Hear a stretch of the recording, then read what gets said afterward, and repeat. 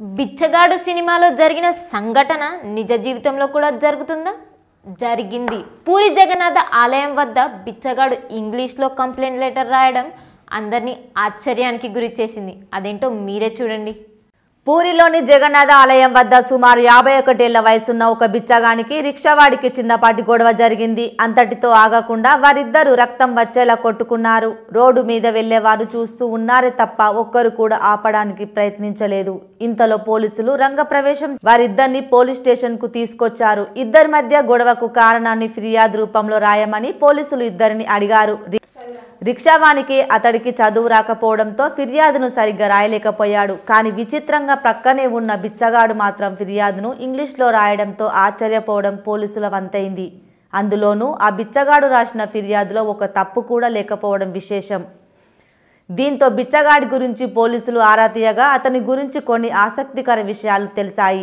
అతను బిచ్చగాడు కాదని ఒక ఇంజనీర్ అని తెలిసింది. వినడానికి అచ్చం సినిమా కథను తలపిస్తున్నా ఇది అక్షరాల నిజం.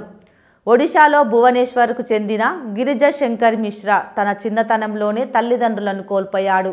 అనాథాశ్రమంలో పెరుగుతూ మిశ్రా కష్టపడి బీఎస్సీ గ్రూప్లో డిగ్రీ చదివాడు. ఆ తర్వాత ముంబై వెళ్ళి కొన్ని రోజులు ఉద్యోగం చేశాడు.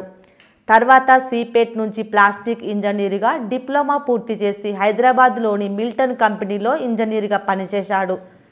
తర్వాత ఏం జరిగిందో తెలియదు కానీ చేస్తున్న ఉద్యోగాన్ని హైదరాబాదును వదిలి ఒడిశాలోని పూరికి తిరిగి వచ్చి జగన్నాథ ఆలయం దగ్గర భిక్షాటన చేసుకుంటూ బతుకుతున్నాడని పోలీసులు పేర్కొన్నారు. ఇదే విషయమై గిరిజా శంకర్ మిశ్రాను అడగగా ఈ విషయం గురించి నేను ఏమీ మాట్లాడలేను. నేను బిచ్చవాడిగా మారడానికి నాకు కొన్ని సొంత కారణాలు ఉన్నాయి. నేను ఇంజనీర్గా పనిచేసిన మాట నిజమే. కానీ నాపై అధికారులతో విభేదాలు వచ్చి అక్కడి నుంచి బయటకు వచ్చి ఇలా భిక్షాటన చేసుకుంటూ బతుకుతున్నానని తెలిపాడు.